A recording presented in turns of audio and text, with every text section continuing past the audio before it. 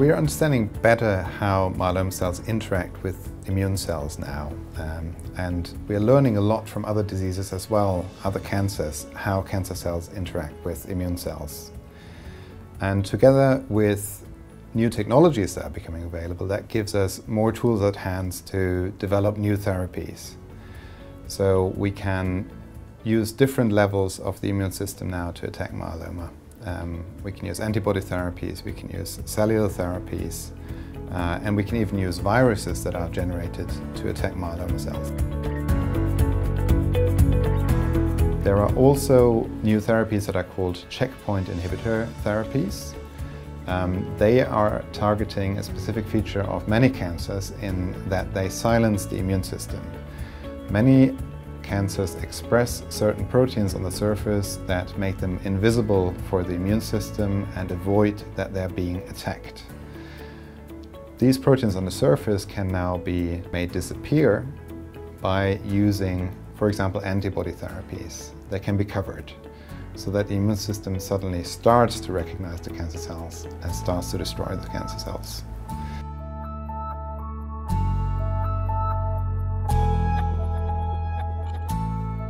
Another way in which new immunotherapies are explored is cellular therapies, and these are very exciting at the moment because they mean that living cells are modified outside of the body to then be reinfused and recognize the tumor cells.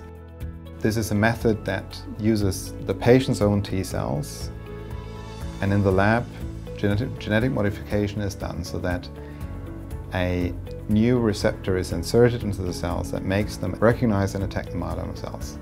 And these cells, after being multiplied in the lab, are then infused back into the body.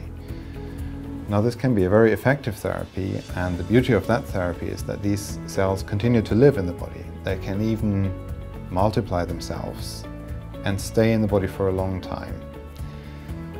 There is already preliminary evidence from other diseases such as acute leukemias that can mean that long-term remissions can be controlled by these T cells that are being infused back into the body.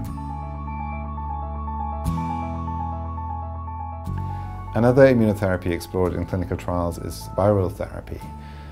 Certain viruses do infect very specific groups of cells in the immune system, and they also recognize myeloma cells. So we can use these viruses to infect specifically myeloma cells that are then likely to die. And these viral therapies can be combined with other immunomodulatory drugs that are already used, such as Revlimid. So this is being tested now in early phase clinical trials, and we're very hopeful that we're seeing significant remissions with these treatments. Another type of immunotherapy explored in clinical trials is using vaccines against cancers. We know that we can use vaccines to protect against infections. So an idea here is to, rather than protecting against myeloma, using it actually to stimulate the immune system, present a part of the tumor to the immune system for it to then attack the cells. And this is something that's being studied in clinical trials as well.